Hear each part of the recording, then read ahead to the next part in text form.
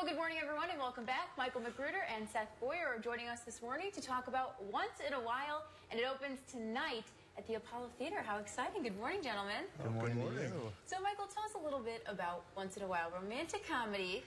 Yeah, basically it has multiple storylines running simultaneously, a lot of laughs, very fast-paced action, and I think a great movie to take your date out to. Yeah, with all those interacting scenes simultaneously, how do you keep track of it all? A lot of organization, a lot of preparation. It's very exhausting, but very fun. Oh, yeah, certainly. And producing and directing at the Apollo Theater, an iconic theater in the River City, that's got to be a great feeling. Oh, yeah. When we saw the building, it was a blast. You know, just so much history there. You know, we loved, we just love working in there.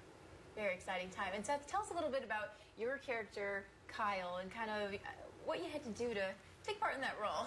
Yeah, so my character, Kyle, he's definitely the one that has his head on straight the most out of all of them, which isn't saying much, but yeah, I mean, we just pretty much follow the storyline between my character and my fiance and all the problems and the ups and downs with that, so. How have you kept track of all the scenes?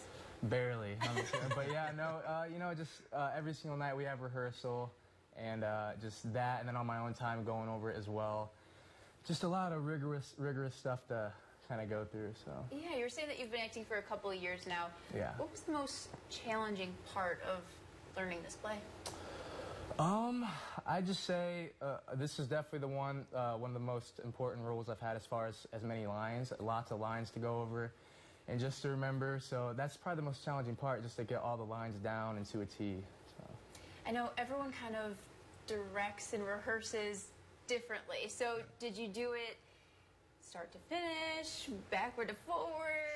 Oh, there was no way we could do start to finish with all this. So we kind of grouped each actor. Luckily, there's like 4 intersecting storylines. So we kind of put each one into groups, and then at the end of the week, we would all put it together, and coordinate it. It's very much like choreography in theater, but with acting. Very awesome. Yeah. Now, with it being a romantic comedy, is it something for kids, or should this be a date night kind of thing? Yeah, this is more of a date night kind of thing. Get a babysitter for the kids and have some fun, for the couples, but singles will love it too. Okay, and you mentioned there's about a dozen people in this cast. How has everyone kind of come together throughout this time rehearsing?